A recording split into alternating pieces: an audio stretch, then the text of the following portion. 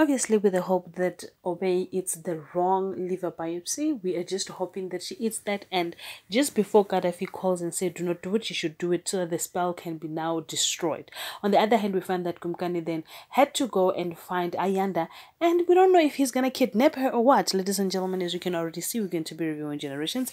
Sanbonani Abshen, Mulwen Minjani, Ifukla Hingagwina. So Namutla Kanonwa Hina wa Generation Sikumakura's pair called the couple so that they can come and get the results, and she was worried about the results because they're nothing compared to what she's expecting.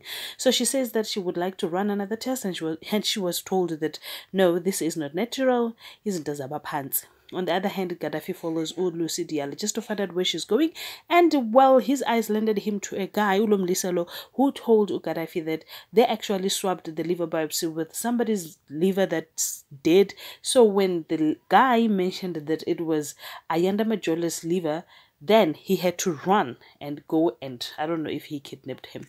But however, the ritual had already started. On the other hand, guess if Toluguti Umbali, the date really was approved by the family loved the boyfriend, but unfortunately it's like the date went horribly wrong because Umbali feels like even kissing can get her STI. So that was parenting 101.